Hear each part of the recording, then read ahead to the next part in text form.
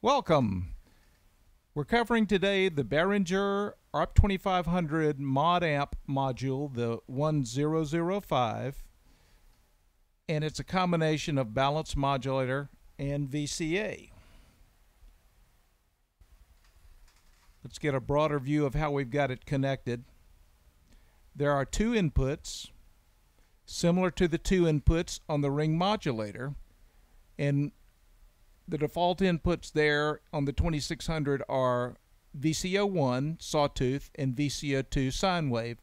So we've taken VCO1 sawtooth, routed it into input A, VCO2 sine wave, routed it into input B. We also have an envelope from here routed into the CV-in for the VCA. And again, that's similar to the VCA up here. We've got a number of other controls that make this a really sophisticated module, which is why it warrants a little time and effort to understand what these controls are and why they've been put here. First of all, these two inputs also have attenuators here. And second, the unmod mod switches the balanced modulator in and out of the signal chain. So we've got this set up as a regular VCA. If we turn up the manual gain, we'll hear the signal that's going through. We can also turn this down a couple of other places. One, this is a DC control for the gain of the ModAmp. And that's part of the mechanism for bypassing the ModAmp. We've also got volume control here. When we're in unmod, the input B attenuator does nothing because this has switched it out of the signal path and substituted this DC voltage in its place.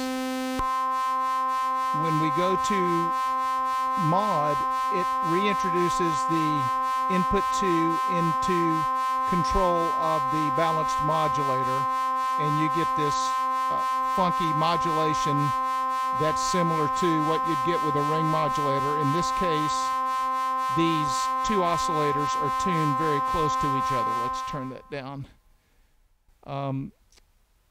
A couple of other notes.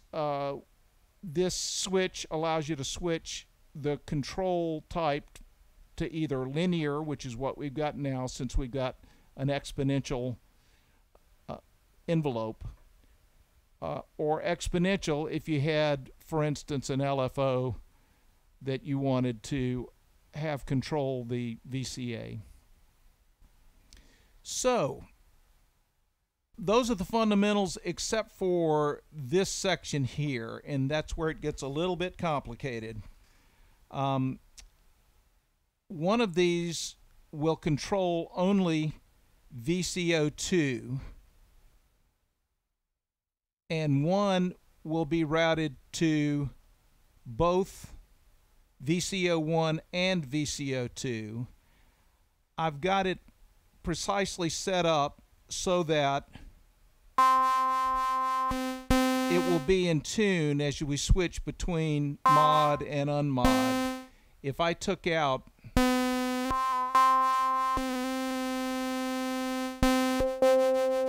either of these precision controls, then it would no longer be in tune as you switched between the two. So that's the function of these two knobs.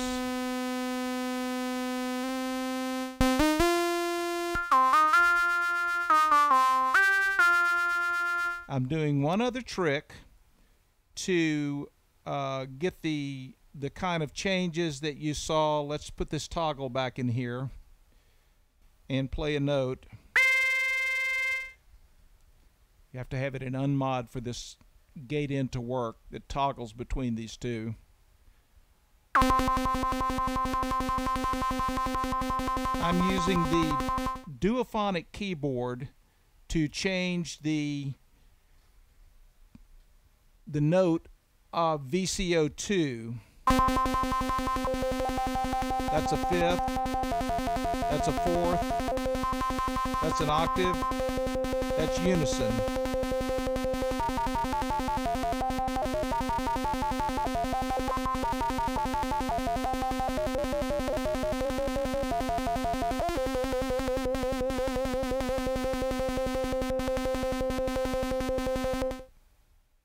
The only other thing to add is that you can electronically press these buttons,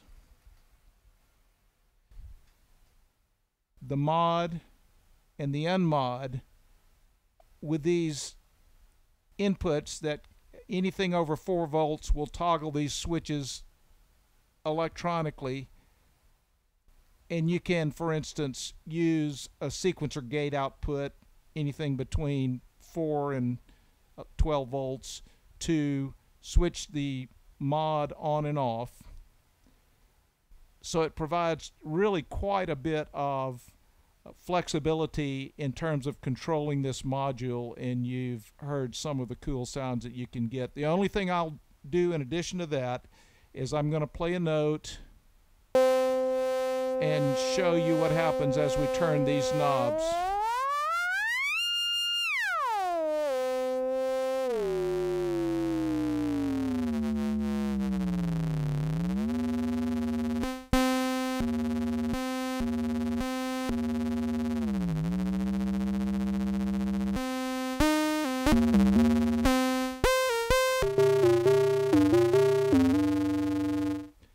And that's the demo. Thank you so much for watching. Please, if you like this video, please click like and consider subscribing if you'd like to hear more content like this.